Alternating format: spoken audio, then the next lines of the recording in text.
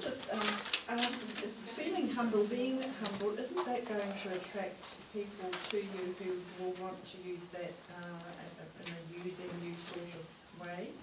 It's impossible to use a person who's humble.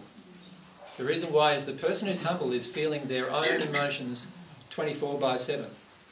So can they ever be out of tune with their own emotion? No, but you can be, sort of go for the ride. You can be your humble self, but and not realise what the other people are doing. But you don't need to realise what the other people are doing. Until it catches up with you later on. But it won't catch up with you. Take you for a ride or something. No, but that would never happen if you were humble in the first place.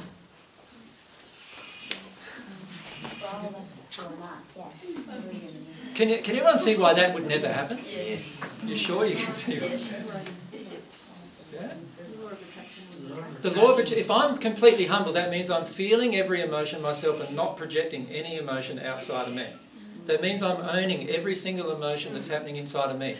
So the law of attraction will very rapidly change, will it not? Will I ever attract a person? If I'm humble, will I ever attract being used? It's impossible. Like, it's only when I'm not humble that I'm going to attract someone being using me to trigger the emotion that I've just been avoiding. Does that, you follow that?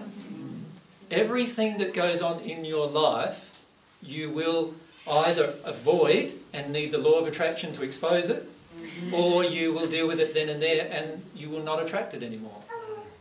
Like, the truth is that all of you, like I'm giving of my time and you're giving of your time here today, right?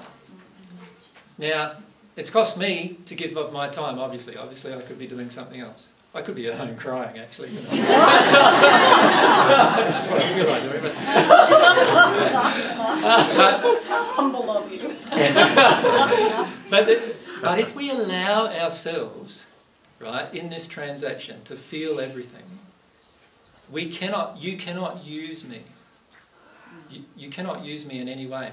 If I allow myself to feel every emotion and I'm truthful about every emotion that I'm feeling. So for example, if all of you were angry with me and if I had some worthiness feelings that have been not dealt with, then I would get into my emotion and start crying, wouldn't I? If all of you were angry with me and I dealt with the worthiness emotion, I'd just say, all of you are angry with me, it's not a good time for me to be here, catch you later. And it wouldn't affect me at all. Right? Either way, the law of attraction would work for all of us. Yeah?